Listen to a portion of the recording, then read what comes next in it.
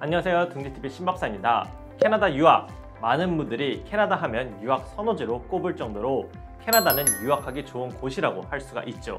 그만큼 캐나다는 여러 좋은 조건과 환경을 갖춘 곳이기도 합니다. 무엇보다 양질의 교육이 최대 강점이고요. 쾌적한 환경도 그렇고 문화 다양성을 바탕으로 국외에서 온 사람들에 대한 친화적인 태도도 그러합니다. 그리고 여기에 더해 유학생이 캐나다에서 마음 놓고 공부하며 경제적인 부담을 줄 수 있도록 하는 제도 또한 마련되어 있는데요. 그 중에 하나가 바로 유학생이 합법적으로 일할 수 있도록 허가하는 것입니다. 그래서 준비했습니다. 이번 시간은 유학생이 공부도 하고 일도 하는 일석이조 캐나다 유학 생활에 대해 다루어보고자 합니다.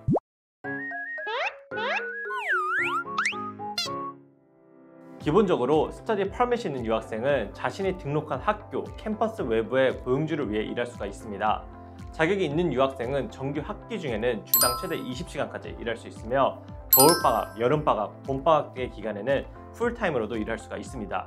물론 예외도 있는데요. 2022년 11월 15일부터 2023년 12월 31일까지 딱 지정 기간 동안 자격을 갖춘 국제 학생들은 정규 학기에도 주당 20시간을 넘게 일할 수 있도록 허용하고 있습니다.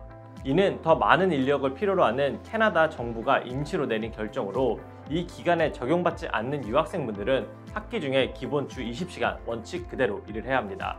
그럼 어떤 자격을 갖추어야 유학 중에 일할 수 있을까요?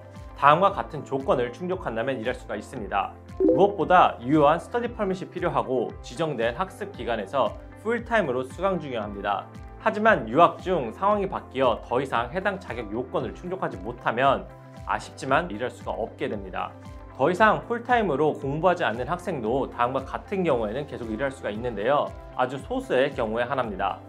캐나다에서 풀타임 정규 프로그램에 등록해서 유효한 스터디 퍼밋이 있고 앞에서 근무할 수 있는 모든 조건을 충족했던 국제 학생이어야 가능한데요. 마지막 학기에 반드시 들어야 하는 학점이 많지 않아서 풀타임을 굳이 채우지 않아도 된다면 파트타임으로 등록을 하는 분들이 있습니다. 이런 분들은 풀타임으로 등록한 것이 아닐지라도 여전히 재학 기간 중 주 20시간 근무가 가능합니다. 반면 유학 중 정식으로 일할 수 없는 사례도 있습니다. 앞에서 언급했던 조건을 충족하지 못한 분들이 여기에 해당되는데요.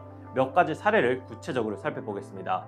이와 같은 사례에 해당되는 분들은 캐나다에서 유학 중 일을 할 수가 없습니다. 이 밖에도 국제학생은 코업 또는 인턴십을 통해 학교 재학 중에 합법적으로 유급 근무를 하며 경험을 쌓을 수가 있습니다. 또한 정규 대학 또는 칼리지를 졸업한 후 받을 수 있는 PGWP도 있는데요. 지정 교육기관에서 공부한 기간에 따라 유효기간이 다르긴 하지만 최대 3년까지 직장을 제한하지 않고 일할 수 있는 오픈워크 퍼밋을 제공합니다. 또 풀타임으로 공부하는 유학생의 배우자는 오픈워크 퍼밋, 즉 SOWP를 받을 수가 있는데요. 이를 통해 공부를 하며 경제적인 부담도 줄일 수가 있는 제도가 있으니 잘 참고해 활용하시길 바랍니다. 이렇게 캐나다에서는 공부하면서 또 일을 할 수 있는 기회를 얻을 수 있는데요. 졸업 후 취업까지 고려하시는 분들이라면 인턴 또는 취업 경험은 고려해 보시는 게 좋을 것 같습니다.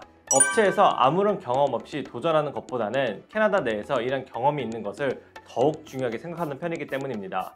캐나다에서 유학하며 일하기 혹은 졸업 후 취업하기, 이와 관련해 궁금한 사항이 더 있으시다면 저희 둥지 카카오 플러스를 통해 문의 주시면 더욱더 자세한 설명 드리겠습니다. 오늘 영상은 여기까지입니다. 여러분의 구독과 좋아요, 알람 설정은 늘 더 좋은 영상을 만드는 데 큰 힘이 되니 부탁드립니다. 지금까지 캐나다의 시작은 둥지로부터 둥지TV 신박사였습니다. 감사합니다.